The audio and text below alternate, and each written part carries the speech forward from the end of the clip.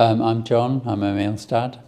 And I'm Arlette, Emile's mum. Can you tell us the importance of relationships? I think important about relationships is having that close bond with your parents, and you're able to talk to them about anything that's you've got issue with, or something that you want to talk to them about. They're there if I need them for support. You know, Em's been living away from home for about 6 or 7 years, and obviously when he was at home, he talked to us more. Well, in some ways, he talked to us more because he was younger. And as he's matured and developed and got used to living away from home, he hasn't needed to, and forged much more solid relationships with his support staff. More comfortable than the other place I was. Yeah, and you've got better at kind of asking for what you need, and you know, not feeling you always have to come to mum and dad, because that's part of growing up. But even so, we're still very closely kind of connected, aren't we, with when you want help. Yeah, I think it's good having that relationship as well, because you, like Dad was saying, it's good to have that relationship with the support workers as well, so they sort of get to know a bit more about me as well. And if it's something that I don't feel like talking to mum about, I've got Dad there as a backup if I feel comfortable, or either mum if it's a situation as well.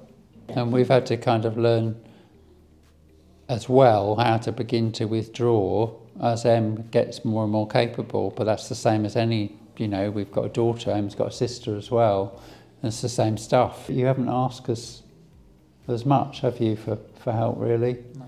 It becomes more kind of social and maybe the jolly. First time when I had my accident, but now I've sort of got better. Yeah. I think that has, since that's happened, it's changed your relationships. Percentage. Yeah, yeah. I mean, you're having to be really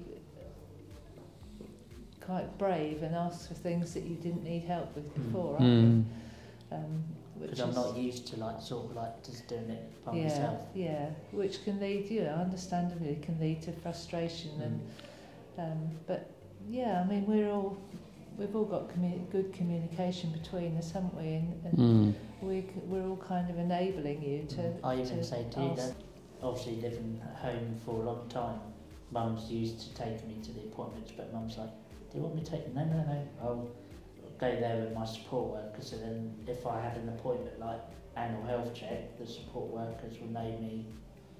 The support workers will know me more, because they're the ones that support me every day in everyday life. So is it getting like the trusting relationship that you have with mum and dad is trying to transfer that? Yeah. I think what we've always, ever since day one really, we've always been a kind of, if Em wants to try and do something, it's a kind of can-do attitude, isn't it? Rather than, let's have a go and see if we can, rather than, I don't know about that kind of thing. Whatever it's been, really. Yeah.